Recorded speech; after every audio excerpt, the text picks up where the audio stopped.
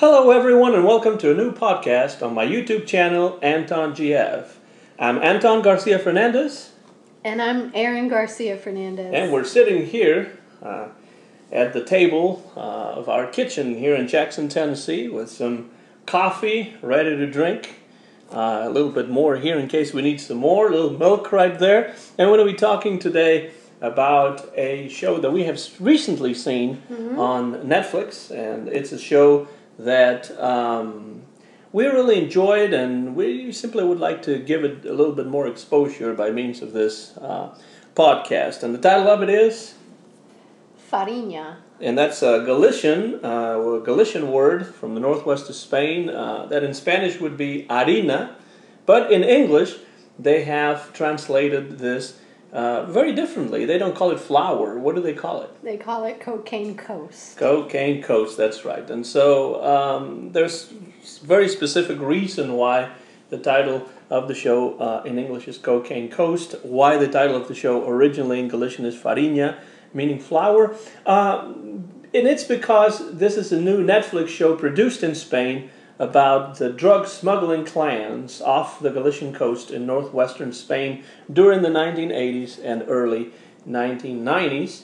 I remember names like Cito Miñanco, like Laureano Viña, or the clan of the Charlines being constantly in the news when I was growing up. So as we talk about this show today, Erin, we're going to have a little bit more of an insider's perspective. Not necessarily. I hope it's not too inside. Not necessarily because I was a drug smuggler myself, but because... Back in the 80s. Not back in the 80s or at any point, but because I was growing up while this was happening in that part of the world, and we're going to have a little bit more of an outsider's perspective because, of course, you're not a drug smuggler as far as I know. No, and I wasn't living on Cocaine Coast in the 80s and 90s. What do you think about the title to begin with, Cocaine Coast, as opposed to the slang word in Galician, Fariña? Do you think it's a good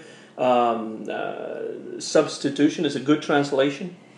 I think for people who aren't familiar with the area, it's nice in some way that they get the word coast in there because it gives people who may not know much about Spain and certainly not much about Galicia a sense of it being, on the ocean.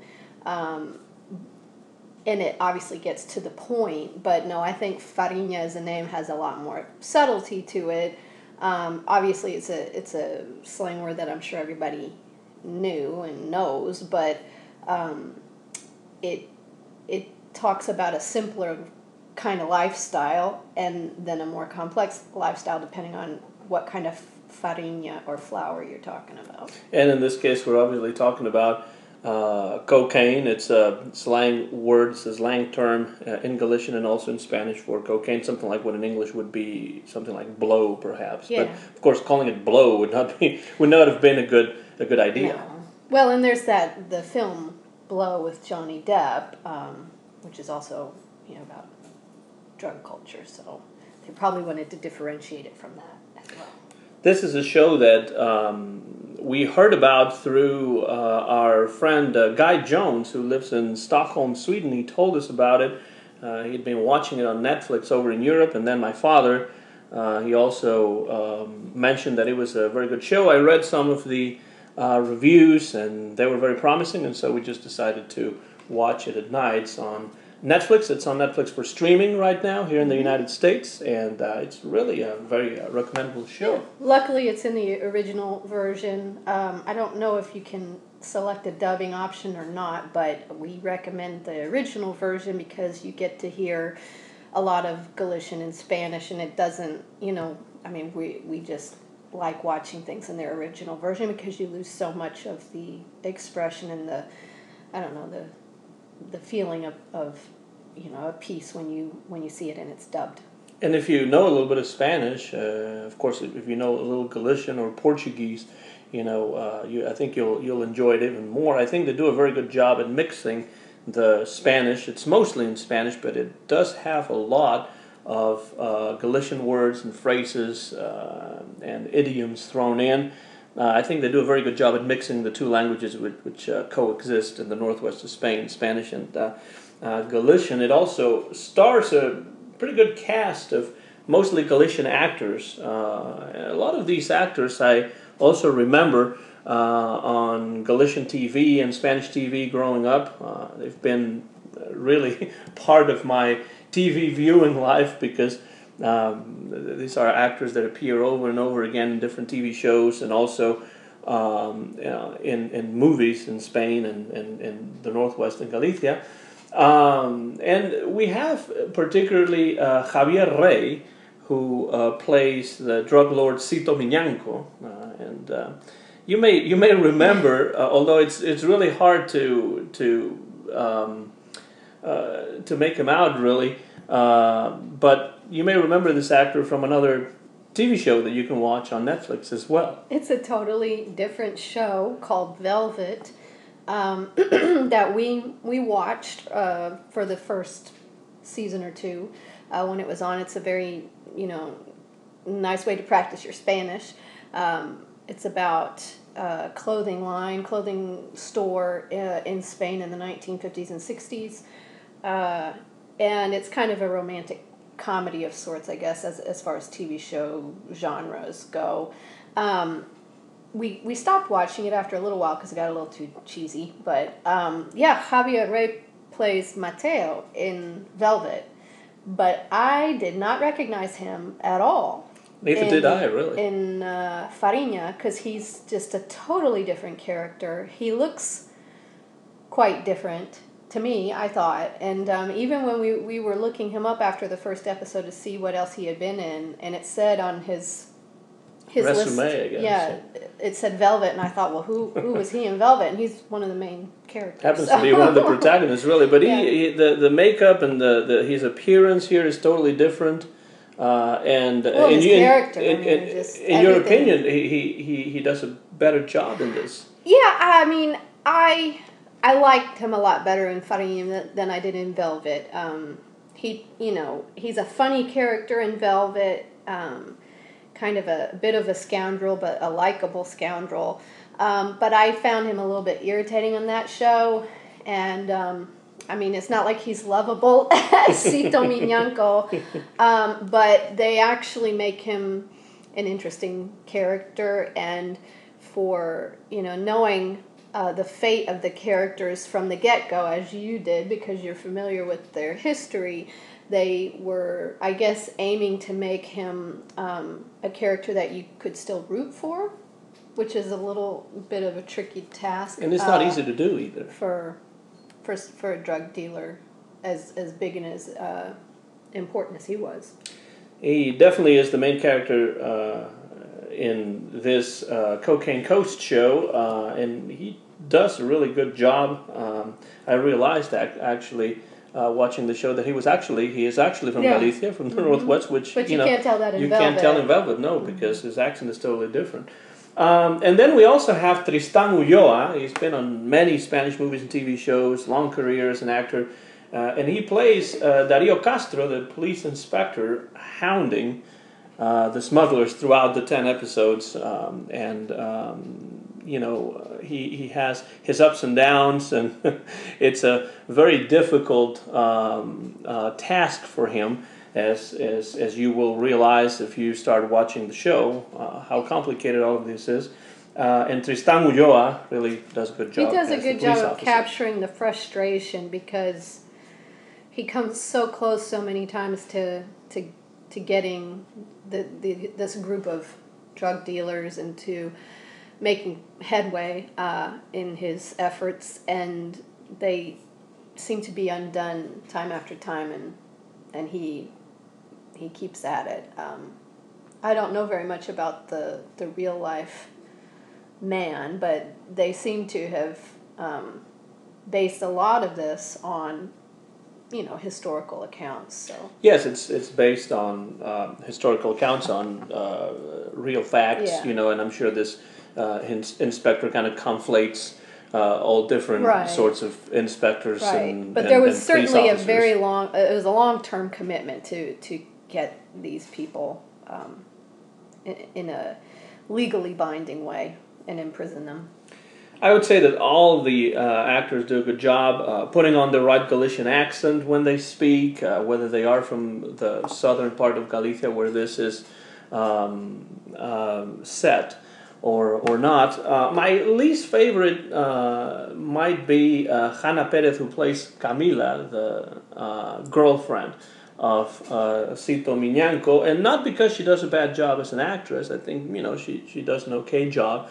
But mostly because she's playing a Panamanian woman, and she is not from Panama, and I don't think that she does as good a job with the accent as maybe somebody from Panama. Yeah. If they really had an actress from Panama, probably would have been a better choice for that. I mean, that certainly isn't something that bothered me because I'm just not as attuned to what the Panamanian accent should be. She certainly, plays the role of the femme fatale thoroughly in this, and so she does a good job. But she's not my favorite character. I think her character, though, is pretty well written in that it's hard to tell really throughout the show what her intentions pursuing a relationship with Cito What her Miñanco long-term really are. plan is. Yeah. So I think she does a good job at that. Yeah. I just wish that they had maybe used a Panamanian actress to portray this Panamanian character. As we have already mentioned, there's 10 episodes, about one per year. This starts around 1981. Well, before we talk about the episodes, I think we should talk about at least one more character because I feel like the sort of ultimate villain of Cocaine Coast is not Cito Miñanco, even though he is like this head drug lord that they want to capture over time. He doesn't start out at the top, but to me, the father of the Charlines clan is really the one who comes across as just the worst, the creepiest, the meanest, the roughest. And this is somebody that I think you knew as well from other this is programs. an actor whose stage name is Morris, and he has been on countless TV shows, specifically one that I can remember very well called Pratos Combinados, which had to do with a restaurant in a small town, and it was really basically simply a sitcom of sorts.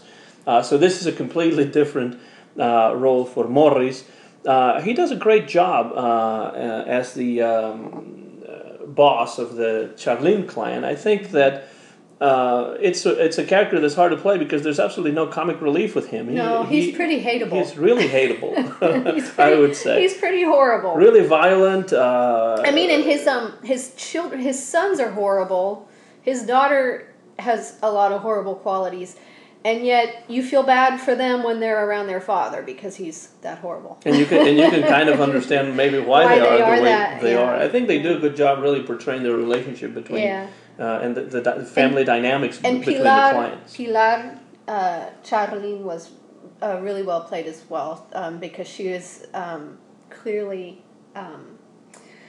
more intelligent than the other children in the family, and she's the daughter of this man. The daughter of what was his? I don't remember his Manolo Charlene, but clearly out of place. Because as a woman, she really wasn't supposed to have any role in the family business.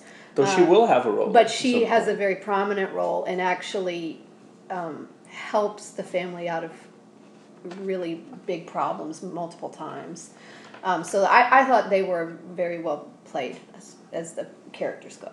Laureano Viña, also really well played by Carlos Blanco, an actor who is really a comedian. And he's a stand-up comedian, and he has also been on Galician TV as a TV host of different shows, and has been on also comedy shows and sitcoms of different kinds. It's funny. One of the things this show does is it not entirely, but it makes several of these drug dealers likable.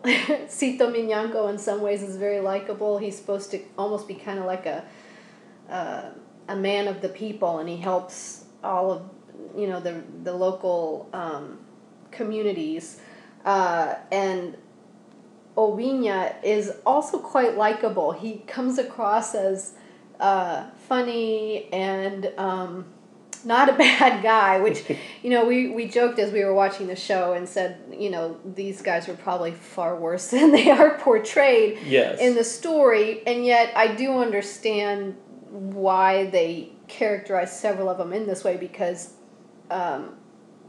it is sort of a cat and mouse kind of story. It's not just a documentary about them, it's a chase, if you will, and so in order to keep your interest, you have to kind of root for some of them. I mean, I wanted Manolo Charlene to be caught right away, but the other guys, you're tempted to go, oh, well, they're, they're not so bad, even though they were.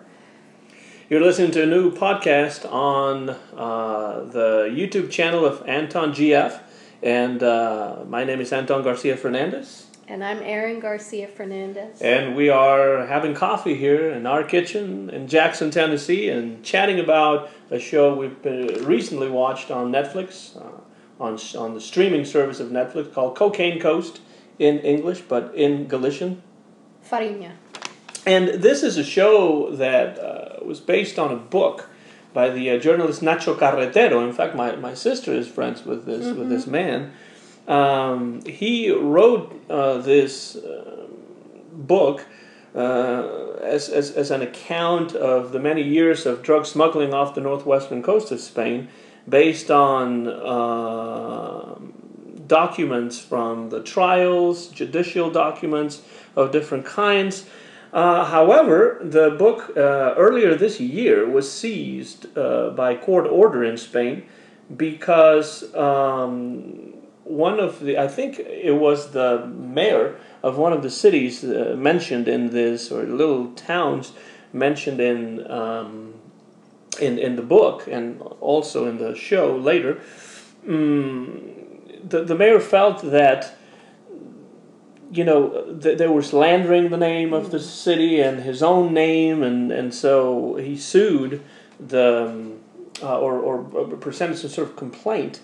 And there was a judge in Madrid that seized the book, but of course the seizure order was later lifted, and so that didn't really become much of a problem. But originally it was, because it wasn't possible to find the book in Spain. People had to go to Portugal to buy it. Wow. I think that on Amazon.es, the Spanish version of Amazon, the sales just skyrocketed because of this.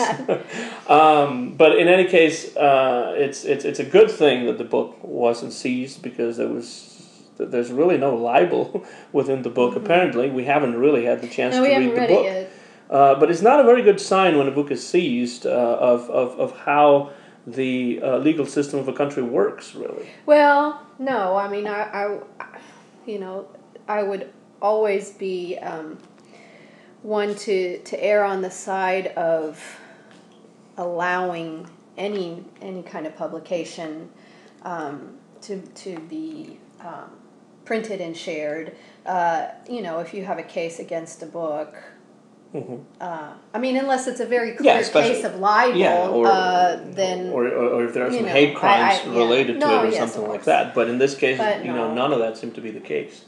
We also would like to mention, and I think this is quite important, the theme song of this show. If you've seen the show already, you will realize that there's a theme song that appears not just at the beginning of the show, of each episode, but also throughout the show. It's a brief song, though. I mean, it doesn't. Some theme songs go on for a long time, and especially some of them a little too much. But especially the first episode or two, you just get some brief moments of the song. Well, the song was written by Iván Ferreiro, the former leader of the 1990s pop group Los Piratas, or the Pirates. I remember this group really well on the radio growing up.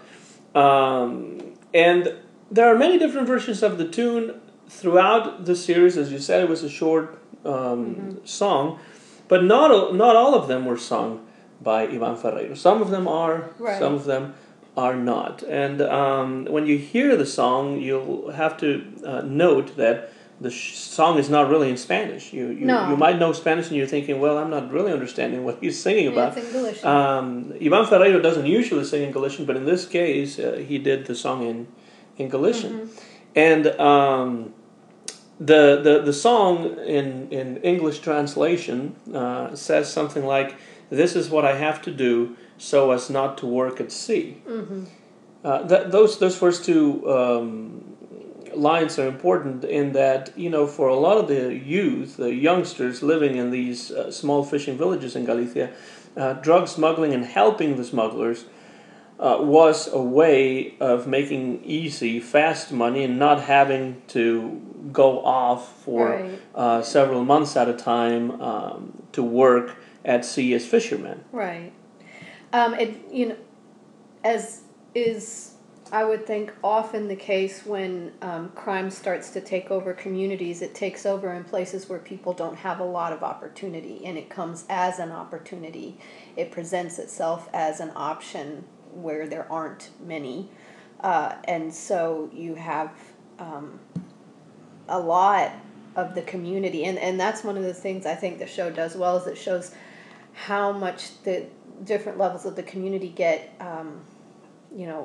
interwoven with these drug lords and this drug culture, because, and clearly people like Cito Miñaco worked off that and played off of that because people wanted their help. And Ivan Ferreiro captures this really well. O que tenho que fazer para não ter que ir ao mar. This is what I have to do so as not to work at sea. And then the song also says, "Há muito peixe que vender e farinha para amassar." So, meaning there's a lot of fish to sell and flour to knead. And of course, fish is really an important part of the economy of a lot of these seaside fishing villages in the northwest of Spain, and really all over Spain, but very, very specifically in the northwest of Spain. And then when they use the word Fariña there, that already is, relating the song to not just the title of the show, but also the main topic, since the word Fariña, as we said, is slang for cocaine. Well, and it has that double meaning there of like a simple culture of people who are just selling fish and needing flour for bread, and then the flour, the cocaine that they're selling. And that was something that they end up doing too in the show that I thought was interesting. Further on in the show, when some of the legal processes begin, some of the attorneys try to take advantage of Galician stereotypes in Spain, and that's something that I knew a little bit about already, because talking to you, you told me about, the way people sort of imagine Galicia in Spain. But if you don't know much about Spain in different regions, it's in some ways comparable to the way the South is sometimes portrayed in the United States, where people are presented as not having as much education, being very simple-minded, not being sophisticated enough to be drug lords, which was the image they were trying to present in court. Which of course was not true, the case. Because, it wasn't true. They're not incredibly sophisticated, but no, well, they definitely do have an education. Right, they clearly did. But that's why I thought it was interesting that they were presenting those stereotypes as taken for granted to an extent that they would use it as a defense in court. Yeah, almost like they couldn't read or wite properly, and so how would they know what they were signing, and that sort of thing. Do these things.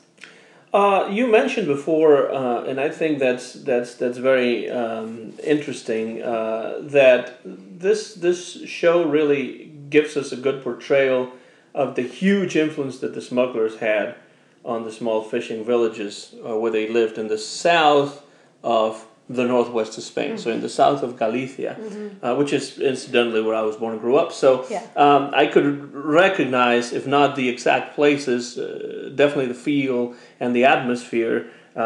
And there's a lot of rain on this show. Just like we have rain right now here in Jackson. Maybe it's a nod to the kind of weather that is typically associated with Galicia, and really there's a lot of that on the show. But don't you think that they do a good job showing the influence that the smugglers had over the people that lived in these Galician villages? Yeah, I mean, I think that's part of why it takes the detective, is it Darío, so long to make headway in his case against these guys, because there were so many people, be they politicians or just local families, that for different reasons would either cover for them or help them in different ways. I mean, and there's all kinds of informants and people that have been bribed, politicians, and it gets to a point. officers. There's a point in time when, you know, there are several different periods of time that they cover, and at one point Cito's on the run, and you know he has to get out of town, and you think, how in the world is he going to be able to do that?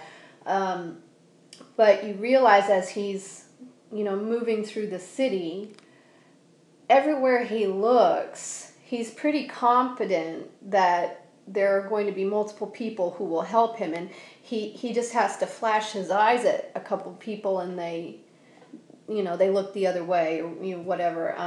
And various times in the show they try to suggest that it isn't because they're afraid of him, because you could get, you know, loyalty through fear, but it's an even stronger kind of loyalty because he has done things for the community rather than making them afraid through violence. They're profiting from his business, not as much obviously as he does himself, but they are, and so you know they feel a certain kind of loyalty or indebtedness to him, right? And I think that's also really well portrayed. And actually, in contrast with that, the series also concentrates a little bit on the problems brought about by the drug addiction of the youth that live in these villages. But even better than that, the show chronicles the efforts of some parents, mostly mothers, mostly women, who very vividly and very aggressively in some cases denounce and protest against the drug lords. Yeah, well, they actually are, to me, the tactics that they use are very similar to what you see more and more today with groups that, you know, are using social media to meet up and come up with not come up with causes, but talk about causes that they're are passionate about, and finding ways to get together to protest. And I mean, obviously, protesting is not a new thing, but they are very vocal in the community and persistent and loud. And when they don't know what to do, they just show up and make noise. And they chant. Because they say there's no way for them to get to the drug dealers even through the law, because there's so many police officers and politicians that are being bribed that they feel like within the community there's no way to get at them, and so they have to make enough noise that it gets attention outside of the community. And this is, of course, before social media, right? At least a couple of decades before social media in the 1980s, and so you know they're really, maybe because this is a small community, but they're pretty successful in their getting together and protesting. Well, and that's one of the things that I had mentioned to you about the show. For it being a show about drugs, they only very briefly discuss or show anybody doing drugs. There are a few characters that work within or work for the drug lords that take drugs. And then you have maybe one kid that we see who has, we know, ongoing problems with drugs, and we see him shoot up and, end up in the hospital once or twice. But there's not much attention put on that aspect. So it's something that's there in the background, and in a way I feel like it's removed so that we can focus on how these people, how Cito Miñanco rose to so much power in the area. And so then when these moms come into the picture, you almost sort of feel the way the drug dealers felt, that it came out of nowhere. Because, of course, their world and what they experience is all the wealth coming in from the drugs. And so they just manage to ignore or block out what they're really bringing into the region. They don't think about it. They don't, And so the moms come in and you go, oh, yeah, this is about all these young people becoming drug addicts and dying, or having their lives ruined. And so it's interesting because it becomes another opponent to, like for Cito, you have Darío at the beginning who's chasing them all this way, and then you have these other opponents who suddenly appear and remind you of what they've really been doing.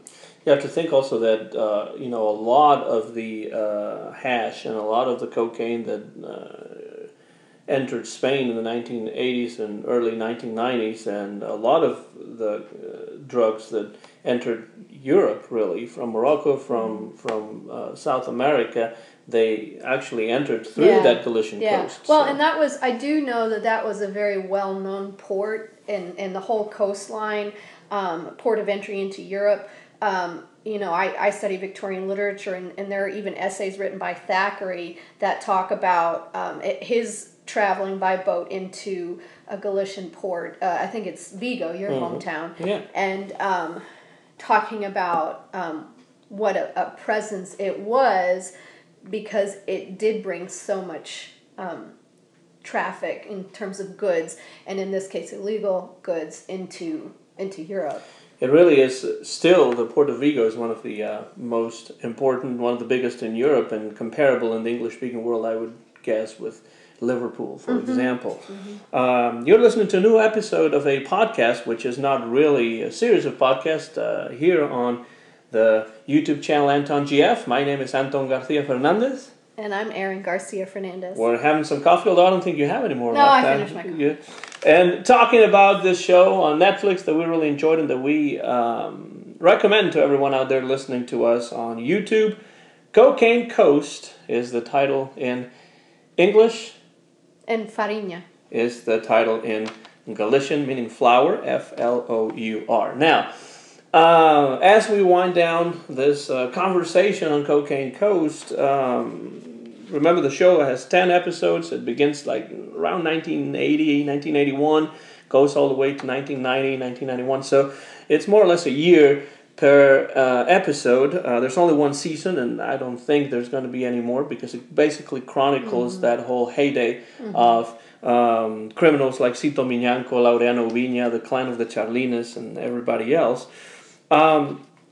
Since you mentioned, well, we mentioned the women that are working hard at denouncing and protesting against the drug lords, we must also talk a little bit about the portrayal of women within the drug smuggling clans. Though that is seemingly mostly a man's world, right?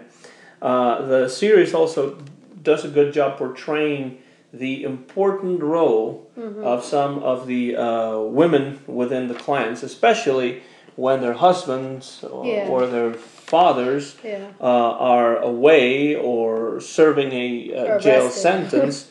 At some point they're away in Portugal, trying to run away from the law.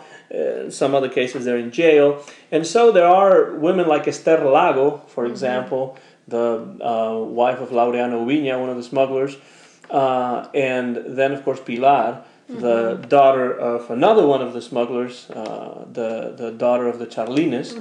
I think that is something that one might not think about. In that, usually when we talk about shows that deal with narcotics and with drug smuggling and that sort of thing, is usually it usually concentrates a lot more on men, and this show does it, of course. Mm-hmm. But then, right there and very prominently in some of the episodes, we see some female characters. Yeah, and I thought they did a good job with that, and clearly these were women who did play a part, did take a role, because as we said, this was based on the book that was, researched with historical documents, and obviously there could be, elements that were fabricated, but they did play a pretty big role, and I thought that was interesting, and there was definitely, especially for Pilar Charlene, pushback.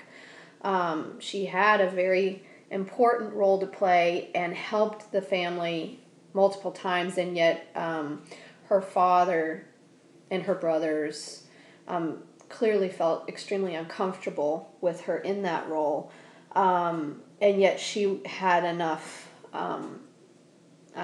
interest and intelligence to push, and stamina too. Right, to push ahead in that position at several different times. She never breaks away from the family, and I kind of, like you're waiting for her to do it, because she could go.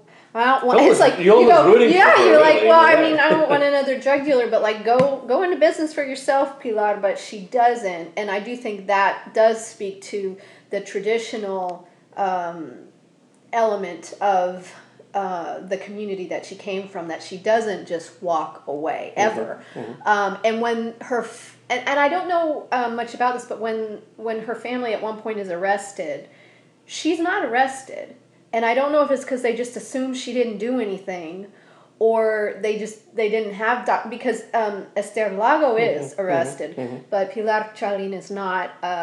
But she clearly was very capable, as was Esther Lago, and both of them are come across as very strong businesswomen. So yeah, that was an interesting. And the main leader of the mothers group, and I don't remember her name, but she's clearly very effective in what she does as well. So they have a lot of strong female characters.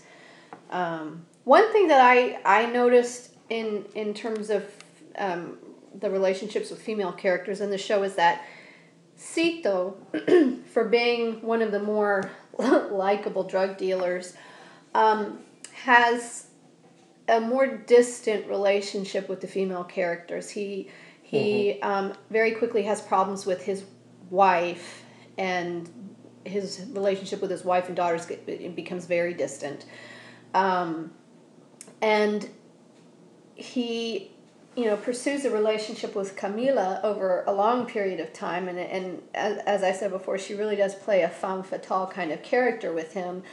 And yet, when he interacts with her, it's not in the same way, for instance, that Obiña interacts with his wife Esther. There's not like a partnership there. And it's not, they don't even show him being that rough with Camila, but I don't know if it's because she wasn't interested in the business, but she does seem to be a driving factor early on. And so I was, curious about that, because Obiña seems to have a strong relationship with his wife in that regard, and really brings her into the business, which I guess in the long run was not a good thing for their family. But, and Pilar really gets drawn into the business despite her father and brothers. But Camila, maybe she just doesn't want to be involved, but Cito doesn't seem to have that same kind of partnership. And doesn't seem to care very much when his wife and daughters distance themselves from him. No, Cito and Camila seem to be two very independent characters that somehow are thrown together by and stick with each other for a while. They do. One wonders if through mutual interest, because of the money that will be made out of these illegal business ventures, or because they really feel something Right. for each other. It's not clear, and I think that's one of the things that they do a good job at.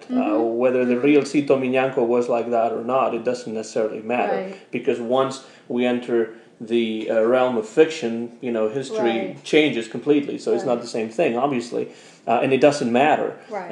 at least not to me. But what's interesting about those two characters is what you're mentioning, that they seem to have a very conflicted sort of relationship, because it's not clear what is driving that relationship. Right. Is it a relationship only of a sexual nature? It doesn't look like that. It seems like it at moments. It seems like that. But then they have other moments when they seem to suggest that there's more there, that they care about each other. Is it just the money, maybe? I don't know. But yeah, they go back and forth, and it's hard to tell. But he still, it's just something that stood out, because some of those women played such a big part, and Camila doesn't. Now, Cito's mom and his parents kind of stay in the picture. And I think, again, that's one of those things that they sort of use to make him seem like a family guy and a man of the people, of the community, because he wants to take care of his parents. But that doesn't have a lot of depth to it in the show. And he just seems, different in that way from Oviña, or, even the husband of the main leader in the mother's group. He's very supportive of his wife's efforts. Yes. Cito, it's harder to tell. It's difficult not to concentrate on Cito, because even in real life he was really one of the most high profile of these smugglers, and in the show he definitely is the main character, I think. He first appears as the young rookie, but soon works his way to the top. Yeah. Well, and they have this scene, and I won't say what happens. It's one of the main things where he kind of, it's his like coming of age moment where he becomes this drug dealer, but it's this larger than life episode that you just think he's headed for disaster from the beginning, and then what he does, and he really did do it. It's kind of astonishing. That was one of the, I think, the key moments of the show that gets you hooked, because you're like, well, how did he do that? So I mean, but he did, but and he did larger than life things, I think. At least they seem to be that way. They seem to be, but I mean, if he did, but they say like that, and they give you some information at the end of the episode to back up, like he really does. This episode happens the way they presented it in the episode, and that was pretty astonishing. He does become the most successful of the smugglers, and he's also the first to favor switching from tobacco. They began smuggling tobacco. That was something I wanted to talk about. And that's something very important, because we have to think that originally in the 1970s and in the early 80s, the main activity of these smugglers focused on tobacco, not on cocaine, not on hash, not on hard drugs, but on tobacco. Now, the opportunity to switch from tobacco to harder drugs was not accepted by some of the tobacco smugglers. There's one older person by the name of Terito who decides that he does not want to be involved with the harder drugs. He just wants to work with tobacco, because that's what he's always done, and it's always worked for him. But Cito is one of the first smugglers who actually pushes toward moving from tobacco and concentrating on cocaine. Right. Well, at first he wants to, and then he realizes how dangerous it is, that it is really a whole different scenario, and so he backs off, and he doesn't want to get involved. But then the show almost makes it seem like the drug dealers are pushed into it, because the law changes, and now they're going to face jail time for smuggling tobacco. So they think, well, we might as well smuggle drugs then, because we'll make a lot more money. The payoff will be better, and it's the same punishment either way. Which was really a trick by the government and by the police in order to catch them red-handed. Yeah. With something other than tobacco, which would not really warrant a jail sentence. Wouldn't have as much weight. Probably just a fine, a monetary fine. But when it's cocaine, the whole thing changes. Right. But it's one of the things, and I mean, I don't know enough, but that they do in the show to make it seem as if these Galician drug dealers are not that bad, because they juxtapose them with the Colombian drug dealers that, you know, first start introducing them to this new possibility of bringing cocaine to Galicia, and there's this, you know, stark violence in contrast to these. A more paternalistic sort of. Yeah, like it's just right? like a community kind of a thing, and they're smuggling tobacco, but it's pretty similar to what they do if they're fishermen. It's just illegal tobacco, you know, but like they really try to make it seem like it's not a big deal. And I mean, to be fair, smuggling tobacco is not the same thing as smuggling hard drugs like cocaine or heroin. And but it was interesting because it's one of the things, and for somebody who didn't grow up hearing these names and doesn't know anything about them, they really try to make it seem like, oh, they're just these simple guys who they kind of stumble into this, and they really don't want anybody to get hurt. And they say that. Cito's character says that a lot. Like, I didn't kill anybody. I never kill anybody. Because he really kind of blocks out, or they make it seem like he blocks out what is happening with the drugs that he's bringing in. And I don't know what you're supposed to make of that. I find it believable that these very well-established, successful Colombian drug cartels were more violent because they had already established their strategies and their power, and they were serious, and they knew what they wanted to do and what have you. Whereas the Galician guys were just figuring it out.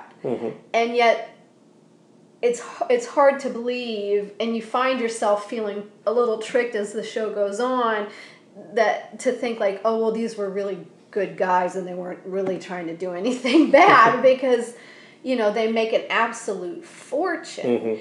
And there are moments when the show just sort of makes it seem like the worst characteristics they have is they're a little bit greedy. That's right. They do appear as less experienced. They're presented as much less violent than their Colombian counterparts, and it's almost like they're playing in a totally different league, a much lower league. Like they are the minor leagues. They're more like AA or single A, where the others are playing the majors. You know? And yet there are some hints early on with certain characters who have betrayed, you know, the Charlines, or that there is the threat of violence. And even Terito, who's the sort of the older, you know, established authority in the period of tobacco smuggling, even he points a gun at one of his colleagues at one point when he disagrees with him. And so there is that threat of violence there. But then there are moments when they just make it seem like, oh, these guys, they wouldn't hurt anybody. And so it's interesting.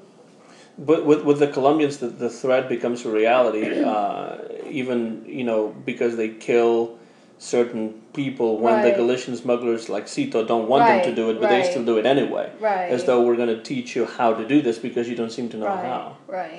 I feel, to conclude, Erin, that I don't know if you agree with this, but what we've been mentioning about Cito Miñanco and the other Galician smugglers, it seems to be that the show, you know, whatever the reality is with these smugglers, with these criminals from Galicia, it seems to me that the show attempts to humanize Cito Miñanco quite a bit, to show him as a somewhat conflicted character who wants the money but supposedly doesn't want to have anybody killed.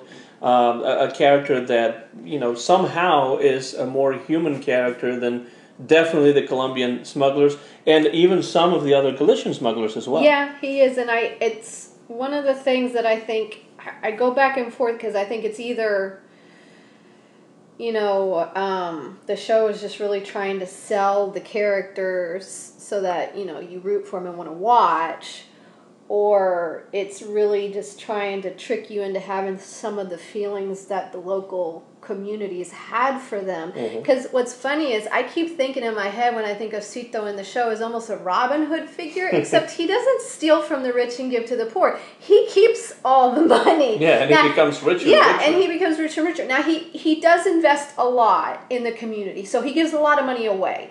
But he has plenty for himself. He basically has a sort of a mini palace, and he's got these expensive cars, and he's not a Robin Hood figure, but you get that feeling a little bit. And one of the other ways I think they do that on the show is that the theme song Fariña, you said earlier that it appears sometimes in the episodes, not just at the beginning, and they do a good job of bringing in the Galician bagpipes while still making it sound quite modern. And they tended, I think, to do that quite a bit when Cito was in a scene, or there was a big moment for Cito, because he sort of represents this Galician presence. And so, again, I think that kind of makes him this likable, rootable character, but then you go, why why do I think this about him? Because he's just he's in denial a lot about what it is that they're doing, and I also find it hard to believe that he would be in so much denial.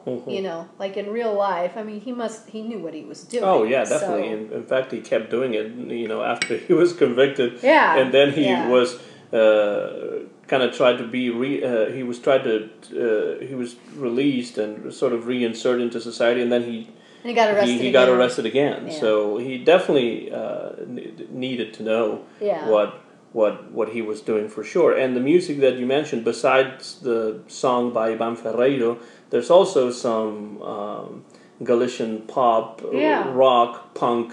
Music from the 1980s, and I thought they did a great job. And I could recognize a lot of the songs, by groups like Os Resentidos and several other groups that were popular in Siniestro Total. Some groups that were popular in Spain and in Galicia in particular in the 1980s. Well, and I know, I imagine that a lot of people over here will not be very familiar with Spanish rock. But I think people will be pleasantly surprised. There's a lot of really nice, cool songs in the episodes. And some of the traditional music in the northwest of Spain and Galicia. Oh yeah, that was something they really did Celtic too. Is they showed the tavern song it's a meeting of all the drug dealers, and they're sitting around having coffee after their meal, and they are singing a traditional tavern song. And for people who have never heard one, like there's a lot of everybody taps their hands on the table. I don't know. They beat. They create a beat with their hands and they sing these songs, and it's really cool to hear and see. And they do that, and it's making it again. They seem like just likable characters, likable community leaders. You just want to join in their table and eat the seafood and the fish.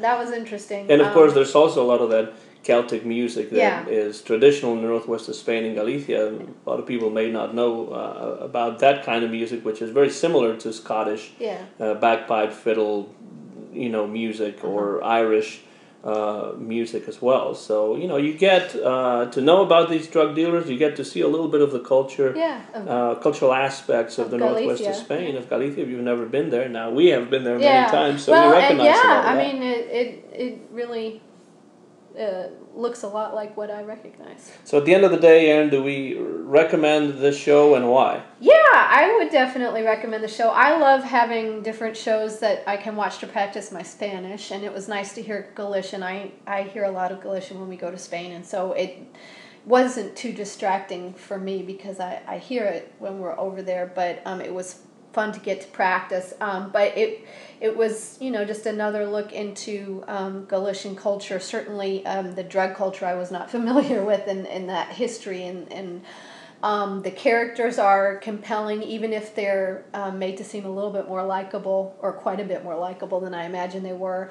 The actors do a great job. I thought, because we talk sometimes about how Spanish movies are really well done, but Spanish TV shows sometimes don't have the same subtlety or finesse, and I thought this show did a much better job than I am used to seeing in some of the Spanish TV shows that we have watched. So it was well produced, really well thought through in terms of the use of, the time frame, the characters, the lighting, the music. That it was well put together. If you're looking for a new flame, I like Javier Rey, so I think he sells the show pretty well. Oh, I don't blame you for that. As for me, it brings me back to the 1980s when I was growing up in northwest of Spain. I think the atmosphere, the ambience is really well recreated, and it is a nice thriller, sort of cat and mouse, as you said before, sort of story. It's well told. The characters are compelling. And I really, if you like that kind of a show, I really would recommend, with no reservations whatsoever, this show. Again, the title of it is Cocaine Coast in English, in Galician. Fariña. And it's available right now in the United States, and I think in Europe as well, on Netflix for streaming, not on DVD, but for streaming, and you'd be able to watch it if you have a Netflix account, and I really do recommend, we really do recommend that you do that. Yes, we do. Now, it wasn't that hard to do this, was it? I kind of coerced you into doing this. Yeah, no, I haven't done any podcasts with you before, and it was about time, too. I kind of laughed that it's about Cocaine Coast, just because it's not really my topic, my specialty, but I did enjoy the show quite a bit. So. And I enjoyed chatting with you with coffee here, yes. And maybe we can have some coffee some other time and do something similar about something else that's not Cocaine Coast. Yeah, vamos a ver. Eso espero. Thank you very much, everybody, for your interest in the podcast, and this has been an episode in which Anton Garcia-Fernandez and Erin Garcia-Fernandez talked about Cocaine Coast, out on Netflix right now. The copyright of this podcast is Anton Garcia-Fernandez and Erin Garcia-Fernandez. The year was 2018, and it was recorded live in Jackson in the state of Tennessee in the United States of America. Thank you so much. See you again real soon. Watch Cocaine Coast, Fariña, and we'll see you again on Anton GF, the YouTube channel. So long, everybody.